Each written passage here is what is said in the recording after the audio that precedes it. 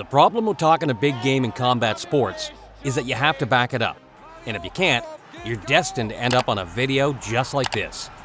Here's what happens when trash talkers get what they deserve.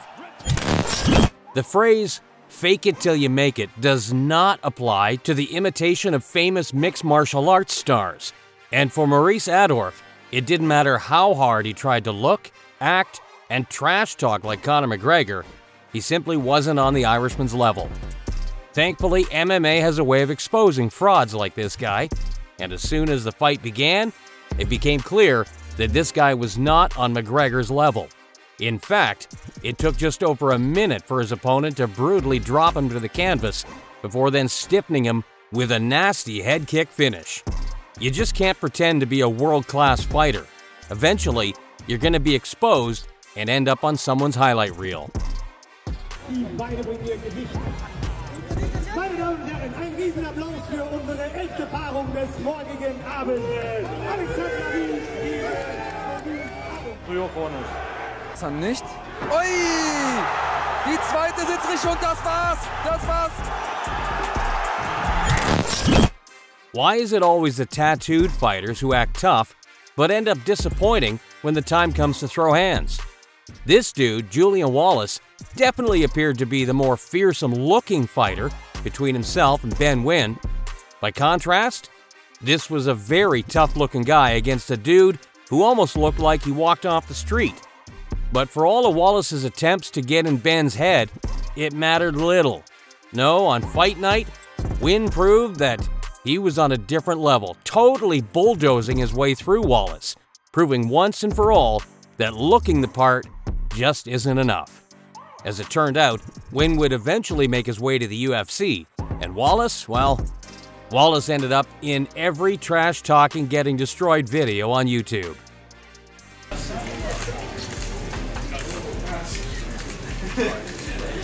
Good work.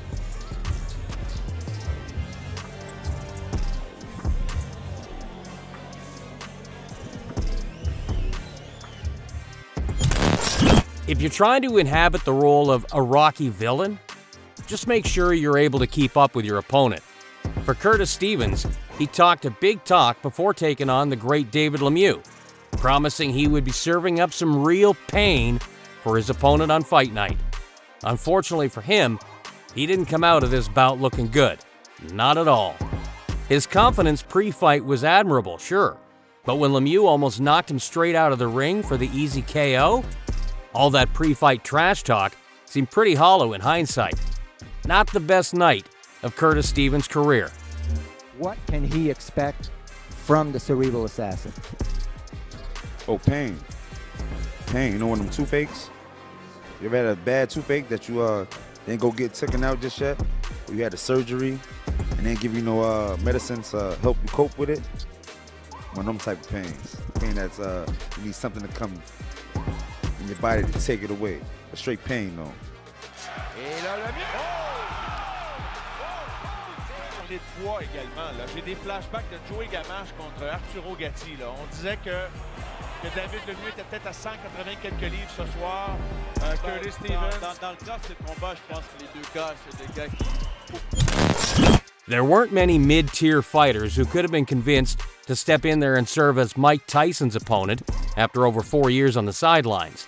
But Peter McNeely deserves credit for putting his name on the contract, even if it all but guaranteed a brutal knockout loss. And to his credit, McNeely did well to sell the fight, doing his best pro wrestler impression to drive up interest among the fans. But man, this version of Iron Mike had a point to prove, and after years in prison, his aggression could be felt all through fight week. It took him just 90 seconds to force McNeely's corner to step in. A total demolition job by the legendary Iron Mike Tyson. I'm Hurricane Peter McNeely from Medfield, Mass. On Saturday night, watch me kick Tyson's ass. We have you for just a moment before you go out into the ring. Your thoughts before you get in with Mike Tyson. This is for my grandfathers, my grandmothers, my father, my mother, Curly, my 3 brothers, last but not least, Snubby.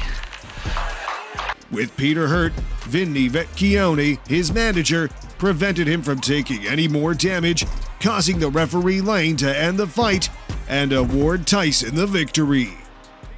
Stand up. In this fight, he's got about 30 seconds left. They want Tyson to go to the new. Marco Antonio Barrera is an iconic fighter who shut up more than a few trash talkers in his day. And when the time came to defend his title against the more experienced former Olympian Kennedy McKinney, the older fighter made sure to do everything in his power to belittle Barrera and his experience pre-fight. He pretty much trash-talked him through the entire build-up, showing no respect for this future legend's abilities. Unfortunately, all this did was wake up something truly fierce within Barrera, and on fight night, he let out all that fury, dropping McKinney 5 times to eventually win a dominant 12-round decision. A house and a car, bills I gotta pay, and I dare for you to come here and think you can beat me, huh? Think you can beat me, boy? You cannot beat me. You cannot whoop me here in my town. This is...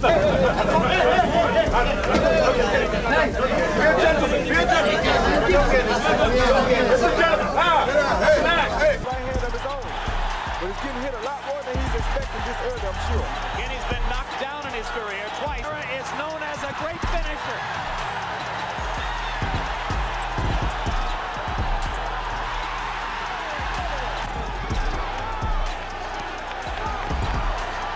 Vicious combinations by... I went through that once in a fight with Delano Belinda. Oh, he's hurt. Oh, tremendous left-hand body shot. Taunting a power puncher is always a tricky proposition. On one hand, you could throw them off their game enough to make a mistake, but more often than not, you'll end up like Jose Luis Zertucci, the guy who decided to constantly taunt Kelly Pavlik whenever he landed a big shot.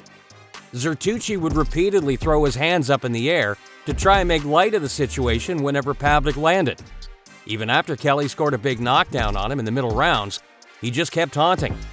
Eventually, though, he was put to bed in round 9 with a brutal combo, ending his night right then and there and shutting him up once and for all. Right now, all he needs to be doing is setting up some serious power shots and going through with it. Oh, big right hand, and there it is. You know, Zertucci, we relaxed a bit, boom. Didn't see that right hand coming over the top. Look, if you're gonna act like a total douche pre-fight, just make sure you survive longer than 10 seconds. Because when this guy made his walk into the cage, there wasn't a single person in the audience who didn't want to see him get a slice of humble pie. Okay, maybe his family. But this dude was about to get hit by a major embarrassment. Despite doing everything in his power to look extremely confident pre-fight, he ran into his opponent's shot immediately and was out cold on the canvas by the time the fight clock hit 10 seconds. An embarrassingly bad performance that was only made worse by how he conducted himself pre-fight. Collision. Being walked out by an entourage and his trainers. 10 years of age. Both fighters weighing approximately the same weight. Oh! He's hurt! He's hurt! He's hurt! He's hurt! He's out! Unbelievable! Amitesh Jobe is your new Super Fight League welterweight championship of the world. I said this. If you're going to employ a weird, drunken master style of fighting against a guy like Melvin Manhoef, well, unless you find a way to his chin, all you're doing is buying time. Because for this guy, his odd style of flashy taunts only served to confuse the Dutch kickboxer until he'd made his reads. A guy as experienced as Manhoef does not take long to gauge his opponent's timing. And in this case, despite it looking like this cocky fighter was doing well early on, eventually that momentum totally slipped, and Melvin left this dude on the floor out cold. A classic example of experience and veteran savvy reigning supreme. Melvin Manhoef, but well, he may soon learn that lesson, but... He did it! Oh, he did it again! Big right hand. Well, Manhoef was having none of that. He just sunk a heavy right hand onto the chin. Taking shots at an aging legend is kind of aiming low, don't you think? Well, for Keith Thurman, a guy who is never afraid to speak his mind, he decided to go on the offensive with the 40-year-old Manny Pacquiao, taking his trash talking with him to fight week while making fun of Manny for being an older veteran. The problem? Well, even with all those years on his tank, Manny was still the far superior fighter, and over 12 rounds, he proved it, beating Thurman in a truly great display, running back the clock and showing the world he still has some gas in the tank. Pacquiao is the type of fighter you can never rule out, and this fight proves why. Times change. I believe boxing has come to a new era. Floyd is gone. Pacquiao is here. Come July 20th, he will disappear. Gentlemen, we went over the rules in the dressing room. The smile from Manny Pacquiao. Oh, down goes Thurman! And let me tell you, that was just a quick punch. And Manny Pacquiao moved in with his legs. And Badr Hari is a legend of the fight game. But make no mistake, he could be totally unlikable at times too. And when facing off against Peter Graham, he showed him some major disrespect from the get-go, belittling his fighting skills, and then even kicking off a brawl backstage with him. This only served to make Hari look like the villain coming into this bout. Thankfully, Peter Graham had something special up his sleeve for this one, unleashing a devastating rolling thunder kick in the third round that put Hari out cold. Seriously, not only was this one of the greatest knockouts in kickboxing history, but it's also an all-timer in combat sports, period. I see your tape, I see you fighting. You look like an amateur. Something else. How old are you? Oh. I'm 30, man. Okay. Drop dead. Oh. No, fuck you, man. See you tomorrow. He's 40 or fighting. Get the fuck out of my face, man. Hey, no, stop. И попадает Питер Грэм. Невероятно, он...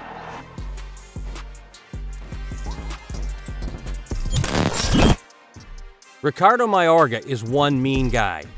This hard-drinking, hard-smoking boxer made absolutely no effort to soften his personality for the cameras, always bringing a level of trash talk and overall aggression to the table that outdid every single one of his opponents.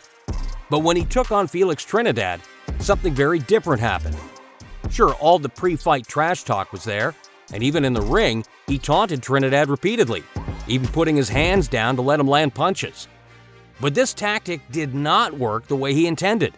No, Felix just piled on the pressure, eventually TKOing Mayorga after multiple knockdowns. You gotta respect Mayorga's stubbornness, but it just wasn't working for him here. Cuando Tito caiga, when Tito falls, y llegan 2-3 segundos de silencio, and when there's 2 or 3 seconds of silence after he falls, el único viejo que va a salir corriendo es papá para coger. El único. El único. A proteger a su niño que sabe que... Knockout in 9. Le pasó de la olla a Young.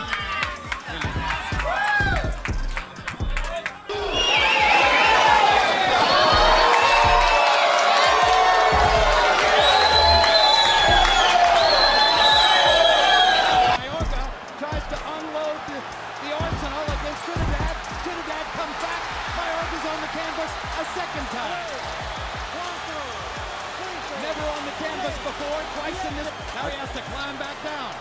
I told those body shots to do it, Jim. No 3-knockdown rule in effect. Another savage left hook by Trinidad. Mayorga goes down for the third time, and Steve Smoger is going to... This next one, Park versus Musashi, was a Japanese K1 showdown that was hindered early on by repeated low blows from Park that left Musashi in some serious agony. It happened too many times to be a coincidence, folks, and you could just tell that Musashi was in some real pain, and his frustration and anger was only growing. So when Park finally stopped kicking him low, and the fight became fair, Musashi let all his aggression out with a brutal KO sequence. putting Park's lights out once and for all. He wasn't done just yet. No, he was so angry, he proceeded to taunt him some more, and even supposedly stamped on his opponent's unconscious body. An ugly fight with an even uglier ending.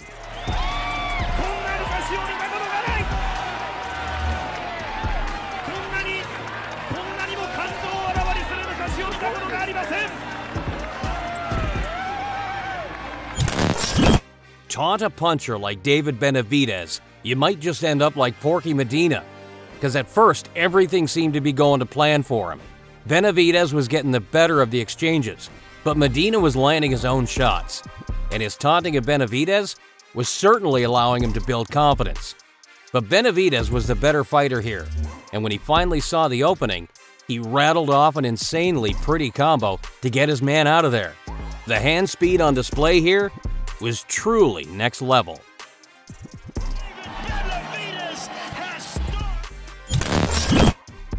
Mansour Barnawi has been one of the best fighters outside the UFC for years, but when he came up against Kwan A. Sol, he found himself fighting an opponent who seemed determined to try to get in his head. The pre-fight aggression on display here was all coming from Kwan, and if you didn't know any better, you'd be forgiven for assuming that he had the mental edge coming. But Barnawi was, of course, the far superior fighter, and to say he dominated this bout would be putting it lightly. It took him just one round to comprehensively beat down his opponent and secure the submission. A thoroughly non-competitive fight.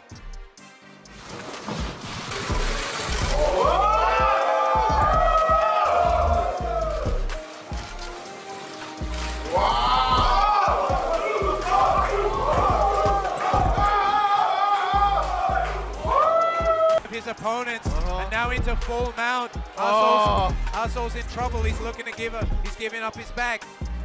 He's going in deeper. Mansour is just taking his time. Look at that. There it is. David Haye really did his best to try and make things personal between himself and Vladimir Klitschko in the build-up to their world title fight, telling the media that he legitimately hated the champ and his brother Vitaly, while doing everything in his power to taunt and aggravate him. But here's the problem. Vladimir couldn't have cared less.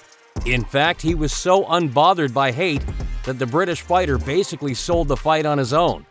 And then when the time came to actually box, Klitschko turned in a dominant display, beating the brakes off Haye to win a comfortable decision on the scorecards.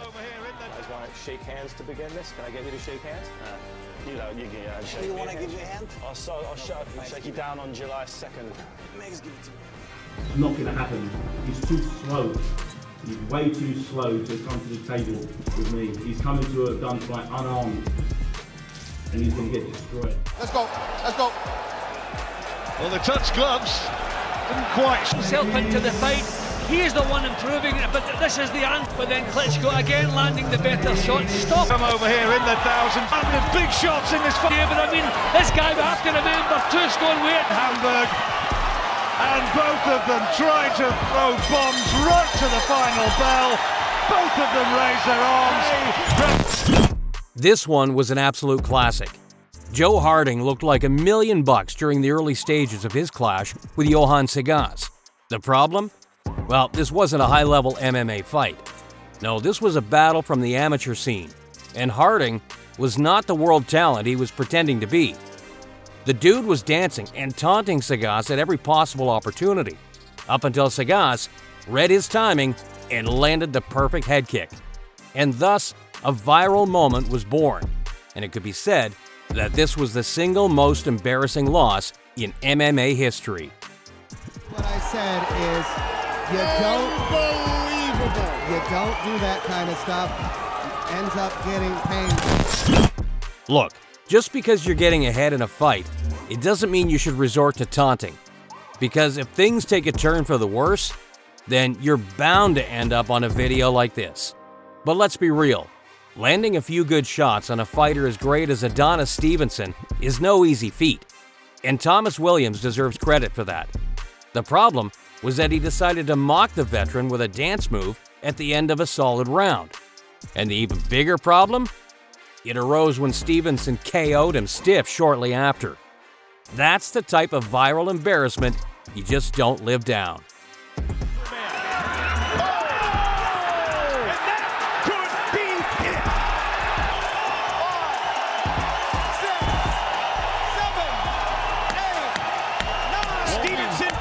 Need to see the count. It is over. Superman retains the championship belt. Thomas. Why do these fighters resort to taunting Mike Tyson? The dude came up as a street fighter. You're not going to improve your situation by making an enemy of him. No, Tyson was as motivated a puncher as they come. And despite Trevor Berbick being the more experienced fighter in there with Iron Mike, he came across as amateurish when he welcomed Tyson to his first world title fight at the age of just 20. Berbick, being the veteran, could have been expected to bring some maturity, but no. He tried to taunt Tyson into making a mistake. Mike didn't blink an eye, and instead ended up TKOing Berbick in the second round with little issue to win a dominant championship victory.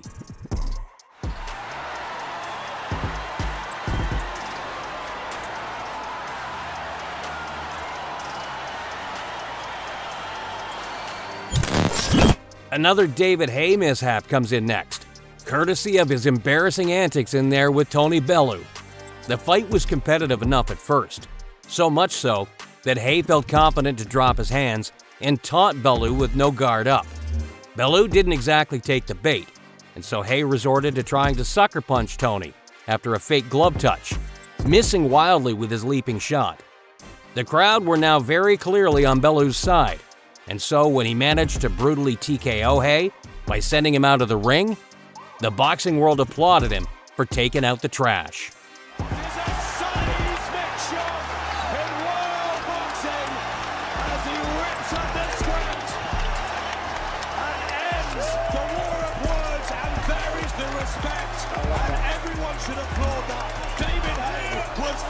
Until the end, the warrior in him wouldn't make him quit. But Tony Bellew kept his cool, and I'll tell you what, he has won a fight that virtually nobody picked him to win. Thomas Tate looked awfully confident for a guy who was about to step in there with a prime Roy Jones Jr. In fact, you'd be forgiven for thinking that he was the betting favorite and not Jones. Tate was talking some serious trash pre-fight, constantly jawing at the champion at every opportunity. But Jones remained composed and let his fighting do the talking. And it didn't take long for Roy to land with his signature leaping left hook, nailing Tate right on the jaw with his powerful weapon. And though he did actually beat the 10 count, the dude was on wobbly legs, and his coach decided to step in and save him from a much worse fate.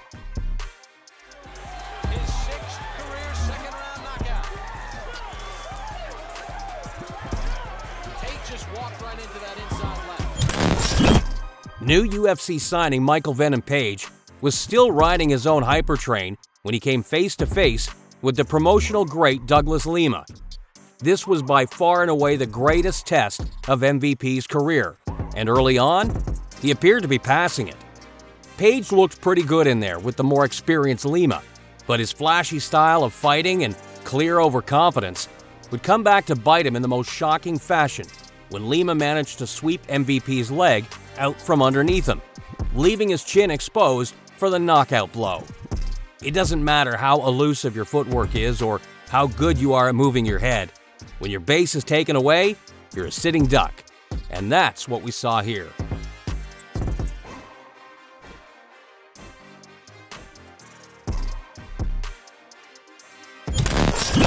This next one is all kinds of brutal. David Tua is a man who is known for his remarkable punching power. And though he was relatively mild-mannered, Shane Cameron made the mistake of provoking him pre-fight. In fact, the entire build-up to his heavyweight affair was just constant trash-talking, with each man delivering shot after shot at each other. But on fight night, despite Cameron looking pretty confident there beforehand, Tua absolutely bulldozed him from start to finish, destroying him with numerous knockdowns, making the difference in quality between them as clear as day. Some fighters go entire careers without taking as much damage as Cameron did in these opening 2 rounds. A totally uncompetitive contest. These two don't see eye to eye. Well, yourself a professional, man. How long you been out of the ring for? I'm making a difference. Like I said, I wasn't beaten up like you. Oh, I've seen the Lennox Lewis fights, man. You took a hiding. It's 74 days till the fight, but the pair couldn't help firing a few early shots. Two are still comparing the Mountain Warrior to a mountain goat, offering it as an excuse for why he was late to the press conference. I got a text about 2:30 this morning. If you want to fight, come to the mountains of Gisborne. And then there's signs, the mountain goat. I was up on that hill at about 1 o'clock this morning. I seen you struggling trying to get up to the goat, so you were nowhere to be seen, mate. You know, you were huffing and puffing, looked like you were going to have a heart attack, so...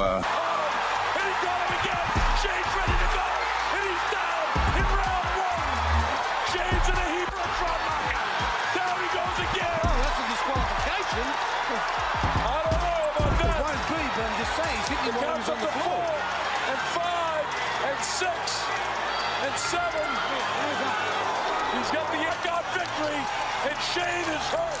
That shows you David Tua is back. My God, that was devastating. If you're going to claim that you're sharper, smarter, and a better boxer than your opponent, just make sure that your opponent isn't the great Josh Taylor. Because for O'Hara Davies, his pre-fight trash talk did not prepare his fans well for what was about to follow. In the war of words, maybe you could make an argument for him. But man, when the hands started flying, it was all Josh Taylor in there. He roasted Davies from start to finish, destroying him with far cleaner punching technique, until the ref eventually waved the contest off. This was a real lesson in the levels that exist in the fight game, folks.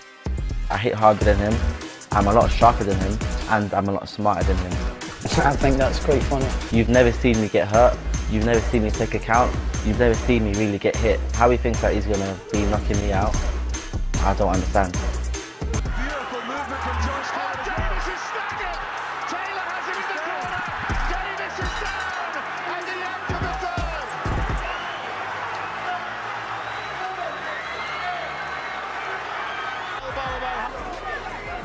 Looks for that big right again. Oh, he's got a huge shot. Right on Davis down for the second time. Another guy who made the mistake of crossing David Benavidez comes in next, with Anthony Durrell, who made a point of mocking Benavidez's boxing abilities at every turn, resorting to lame trash talk in an attempt to rattle the veteran. Even in the ring, Benavidez was forced to watch his opponent taunting him. But as the fight went deeper, things got very, very bad for Durrell. In fact, Benavidez was putting on such a thorough clinic of his elite-level skills that Durrell's corner was forced to step in and throw in the towel. An embarrassing display from a man who showed so much confidence pre-fight. Easy. I'll knock him out. I can get in there and knock him out the first round. Is he the best guy I fought? No. I'm a monster in there. I'm a monster. Coming out the closet for him. Do you think you can knock out David Benavidez? Oh, for sure. He got hurt with a jab and dropped with a jab. I hit harder than Gabriel. I promise I do. Shit coming. He's talked. Doghouse. Your instructions in the back. Protect yourselves at all times. Listen like command. Back to corner, John.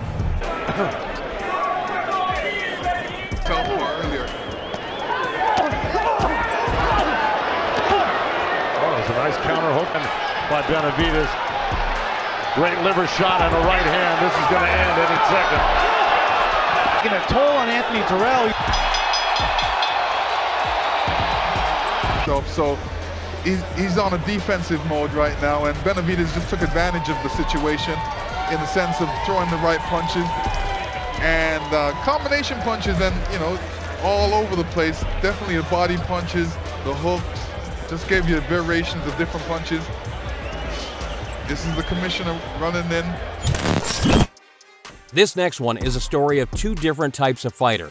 The type who talks a big game but can't back it up, and the type who doesn't need to let words into the equation. And while this boxer seemed to be the far more confident of the two, when the time came to actually let his fighting come to the fore, he turned in a truly dismal showing. In fact, his more stoic opponent made absolute mincemeat of him on fight night. brutalizing him with power punches to eventually leave him folded up on the canvas like a deck chair. A classic example of why talk is cheap compared to actual boxing prowess.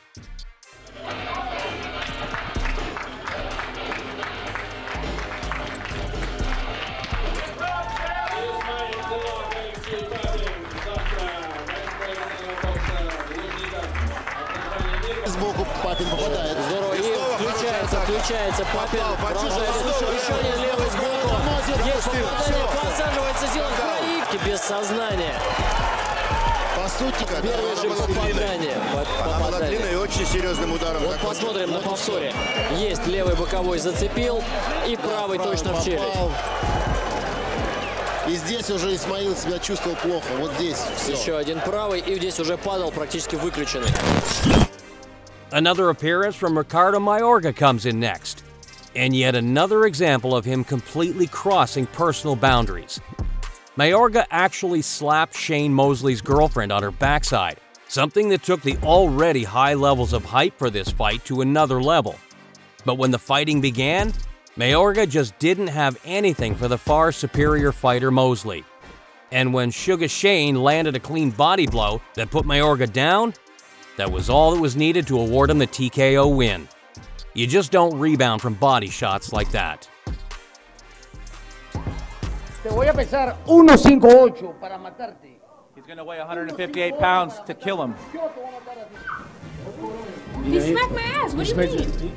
He smacked my ass. No, I understand. And you should have fucking killed him when he did it. I tried. Somebody who was holding me. Everybody's grabbing everybody, holding everybody back. I don't need to press charges. There's nothing that a cop's gonna do more than what he's gonna do. And you're gonna fucking right. kill his ass, beat his fucking ass. I want to just fucking see you kicking his butt, like seriously, on the ground. I don't care. There's no ref stopping it. Fucking kill his ass. 40-somethings in here who both appear weary and maybe... And down goes Mayorga. He's claiming a low blow. He's claiming a low blow. Referee is counting. Says no. He's all not over. going to get up. Look, Bernard Hopkins is a legend of the fight game. The type of veteran who managed to extend his career far longer than expected thanks to his ridiculously good defensive skills. But when he came up against Joe Smith Jr., he made some crucial errors in judgment. Sure, his own best days are probably behind him, but during the pre-fight build-up, he said two things that will forever be remembered among the most ironic lines of trash talk of all time. First, he compared his own clear greatness to Smith's very ordinary skills while he was sitting right there, a flat-out disrespectful level of disregard for the danger an opponent can bring. And then, Hopkins told Smith to his face that he would never let a white boy beat him. Unfortunately, both of those lines would come back to haunt him in a huge way when Smith literally knocked him out of the ring and into retirement. As bad a pre-fight display as you'll ever see, with some major consequences in the ring itself. There's always going to be someone that you have to prove that you're special, no matter how many titles you win, no matter how much money you got, no matter what you do, you're always going to have that. But if you use that for motivation, if you use that to stay in the game respectfully, then you become special, and an icon surpasses legend. Common man. Special man. I would never let a white boy beat me. I would never let a white boy beat me. I would never let a white boy beat me. I would never let a white boy beat me. I'll never let a white boy beat me. You call it any statement you want. Anybody can print that. I would never lose to a white person. What does this mean to you out of all your fights, this being the final one here in Los Angeles for the final one? I'll be able to give a guy, Joe Smith, his final ass whooping. Sağını vurmadı henüz. Sol direk.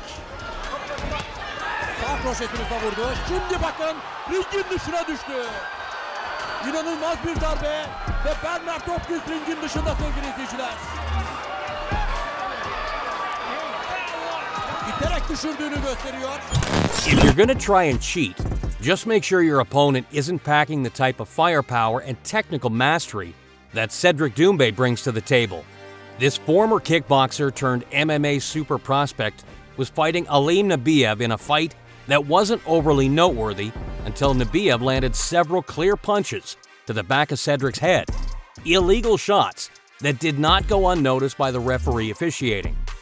Doumbé had every reason to feel hard done by here, but he didn't let his anger get the better of him. No, instead, he channeled it into a barrage of punishment that first led to a knockdown, and then later a TKO after a flurry of powerful shots. It was a clear attempt to cheat from Nabiev, but thankfully Doumbé was more than capable of serving up some painful justice under the bright lights of the glory ring.